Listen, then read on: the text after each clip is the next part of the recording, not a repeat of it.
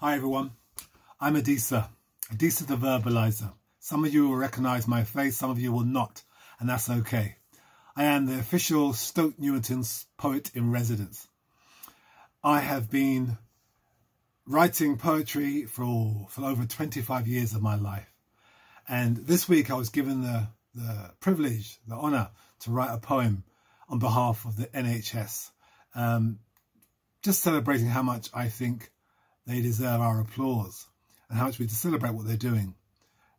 So I wanted you to think about what could you write as a celebration of the work that the NHS is doing in our lives right now during this pandemic of the COVID-19. And I hope you've seen my poem, I've seen the video, and that's inspired you.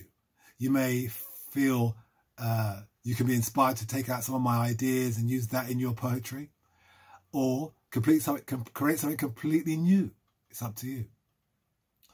Think about your own experiences. Think about people you know who work in the NHS. Think about people who have been helped by the NHS. Think about yourself and put that all together in a bombastic celebration of the NHS and how lucky we are to have that service, and particularly what they're doing for us right now at this moment in time. So this is not about writing the perfect poem. This is about celebration. So I set you the challenge. Can you write an amazing poem? Better than mine, shouldn't be too hard, celebrating the NHS. Good luck. See you all soon. One hand can't clap. Where I'm from, we have a saying. One hand can't clap. It means it takes two to tango. I'm from St. Vincent. I'm from Bulgaria. I'm from Czech Republic. I'm from Nigeria. I'm from Malaysia.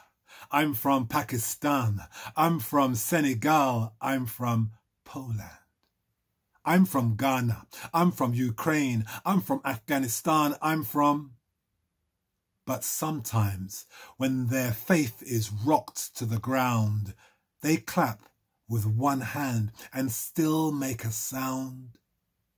At night, they become alchemists, wizards without wands, transforming into superheroes who still eat cornflakes in the morning.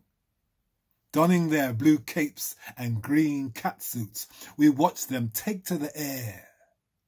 Like circles of light cutting into the darkness, they taste but never swallow the fare.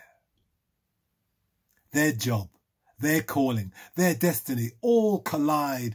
The jigsaw has been dropped on the floor. COVID-19 is no respecter or race or religion, no bias to the wealthy or poor. But sometimes, when their faith is rocked to the core, to the very ground, they clap with one hand and still make a sound. Some listen to chess. Some listen to breath rise and fall. Some listen to doors opening. Some listen for the emergency call. Some listen to conversations designed for loved ones' ears. Some listen to laughter to dry up all those tears. Some listen to the power and warmth swaddled in the words, "Are you okay?" Some listen to that inner voice whispering, "Just make it through today." But sometimes when their faith is rocked to the ground, they clap with one hand and still make a sound. A ketchup bottle is blown. A pot is struck. A voice is raised. A colander is plucked. Night after night, this NSH orchestra takes to the nation's street. The music is etched on their hearts. No need for B-flats and quavers. No need for notes on this page. We can sit no longer as this symphony plays. Feet start twitching, hands start clicking, heads start rocking, blood starts beating. And we are helium balloons on our feet, moving towards the door of no return. we are not alone.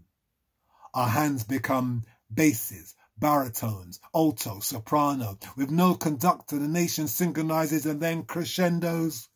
From a distance, we clap with both hands.